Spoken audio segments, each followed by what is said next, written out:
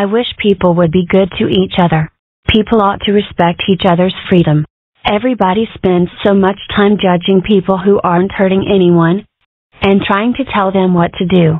It's so stupid. I wish there were some way to just make people leave each other the heck alone. Maybe somebody could develop some sort of tolerance serum we could inject into people.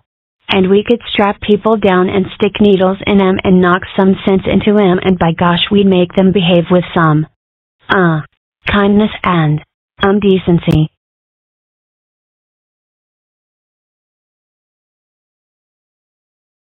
Life is complicated, isn't it? Uh-huh.